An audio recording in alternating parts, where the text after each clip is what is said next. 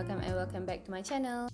For those who are new here, this is Atataj. We made a lot of videos on DIY project, furniture flips, room decor, and plants.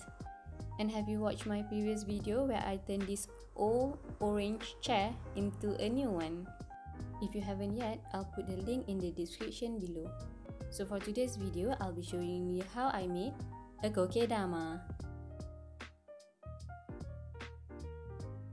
Also, at the end of this video, I will share some tips on how to take care of your KOKEDAMA. So basically, KOKEDAMA is a planting technique from Japan, which is a plant that are planted in a mud ball and covered with moss. So we don't need any pot for it. If I'm not mistaken, KOKEDAMA is originally a bonsai plant and it needs a mud-like soil to make it stay in this structure. But nowadays I see a lot of variety in KOKEDAMA plant. People plant every type of plant there is. I think we just need to alter the soil that are suitable for the plant. So like if let's say you're trying to do a succulent, so you need a succulent or cactus soil for it. Okay, so when I started to do KOKEDAMA back in 2019, I think, I watched a lot of YouTube videos on how to make it, and while I'm making it, I found a way to make it with less mess and super easy. So I'm sharing this technique with you guys now. So what we basically need for this project is plant, soil, water, sphagnum moss, string, scissors. And one thing that I did different from others is I have two used plastic bags. Before we start, I'm gonna show you how I prepare my plant. I bought this ivy plant from the nursery for 15 ringgit. Squish the pot like this a bit and hold the lowest near to the soil part all together like this and pull. Can you see there's a lot of root here? This indicates that it's time for the plant to be repotted. You can actually get a lot from this one pot. I divide that whole pot into 7 smaller bunch. I also bought this plant and divide it into 2. I'm not familiar with this plant and it surprised me to see that it kinda have root like this. If you know what's the name of this plant and how to take care of it, please let me know. I also have another plant that looks almost similar and I think it looks really nice for KOKEDAMA.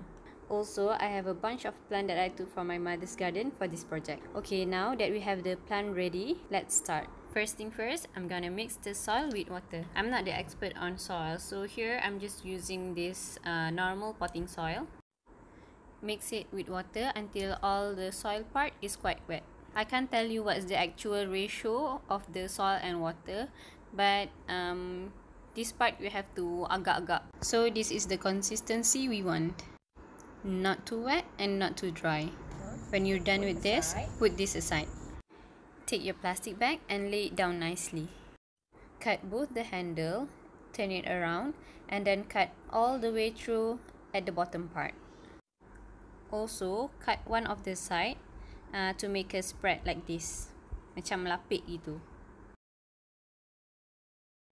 Next, put the soil on the plastic bag.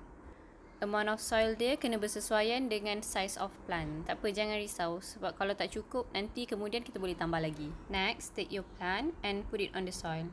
Tanah dia tu kena ratakan sikit If the root of your plant is too big or too long, just cut it off. Don't worry, it will grow back. Okay, now scoop the soil from the bottom of the plastic bag like this. Try to bring the soil up over the root of the plant.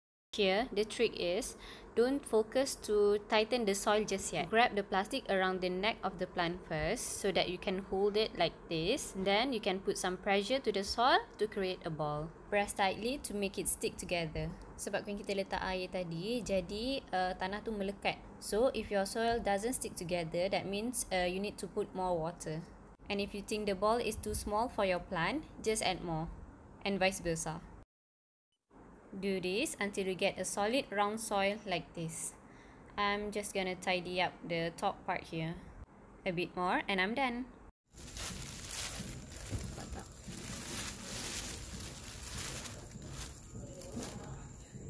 Okay, next take your second plastic bag and spread it again. We're gonna use this sphagnum moss.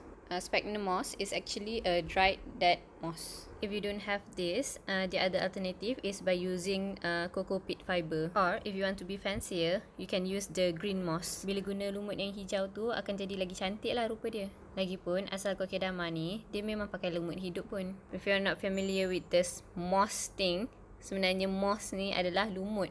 Kalau nak beli lumut hidup tu, banyak juga orang jual sekarang ni. Sebab sekarang trend orang buat terrarium dengan aquascape kan. Tapi kalau nak cari sendiri pun senang je. Cari kat dalam pasu ke, dekat tepi longkang, dekat bawah pokok besar. Biasanya ada tumbuh dekat kawasan-kawasan macam tu. Lagipun sekarang ni musim hujan kan. Lagi banyak dia ada. Okay, now I'm spreading my sphagnum moss like this. For some people, they soak their sphagnum moss in water first, but I don't like it to be messy like that. So instead, I just pour a bit of water on it. It's best if you have spray bottle for this. Okay, take the plant that we made just now and gently put it on the center of the sphagnum moss. Now, again, using the same technique, grab from the underneath of the plastic and press the moss into the soil. Make sure the moss cover every part of the soil. We don't want any part of the soil exposed because this will create a problem when we water the plant afterwards. I'll tell you how to water your kokedama at the end of this video. Again, make sure to squeeze it tightly and make it as compact as possible. If your moss look like this, macam dia tak kemas kan, macam dia terkeluar-keluar sikit, that means that it's quite dry, so you need to add water to it. Okay, now this is how it looks like. Next step is to tie it. Okay, take your string, start with tie a double knot at the bottom part. Bring around 10 cm extra and wrap it around the plant so that it won't get tied up with the rest. And then just start to wrap around the bottom part like this. Make sure to cover most of the part equally. Kalau tali tu nampak sekata, barulah cantik nanti. You can also wrap it like this if you want. Nampak lagi kemas. But personally, I like this one better because it looks more natural. When you are satisfied with that, tie a double knot again with the first string that we left behind earlier. If you are planning to hang your kokedama, you can leave a few meters of this string to hang. And if not, you can just cut it off. And it's done!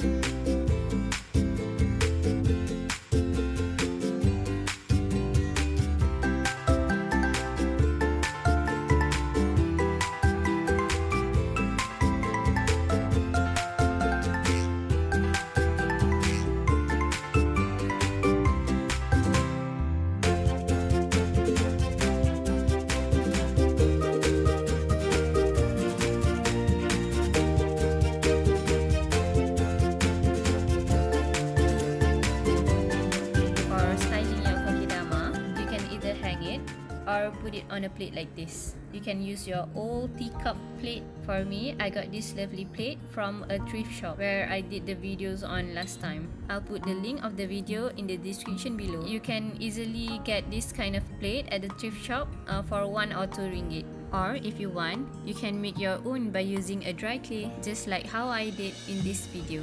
Again, I will put the link in the description below if you want to check it out.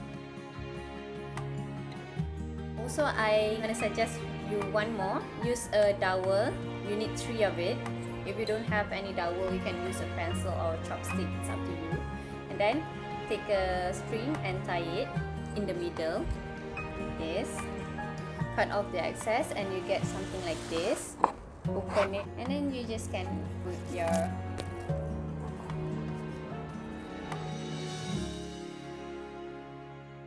easy DIY. So as promised, I will share with you some tips on how to take care of your kokedama. First thing first, I will teach you how to water it. You can do it 2 ways. One is by spraying it, but you have to do it regularly because it can be dry out very easy. Second method, what I always do is by dipping this inside a container, fill it with water. I'll suggest you to do it once a week. But if you put your plant outside, you might want to water it more. Because the soil is limited, so the plant needs extra nutrition. So once a month, you need to put some fertilizer, dilute it with water, and you can water your plant with fertilized water.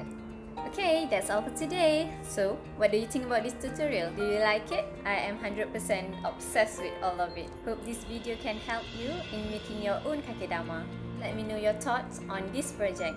And if you are anyway inspired by this project and you want to share it in your Instagram, make sure you tag me on Instagram at atatouch.my. For my next video, I'm thinking of doing some giveaway for my birthday month. So if you haven't yet subscribed to this channel, please subscribe. And to make sure you won't miss the giveaways, remember to press the bell button. Okay, that's all from Touch for today. So, stay tuned and I hope to see you in my next video. Bye! Assalamualaikum!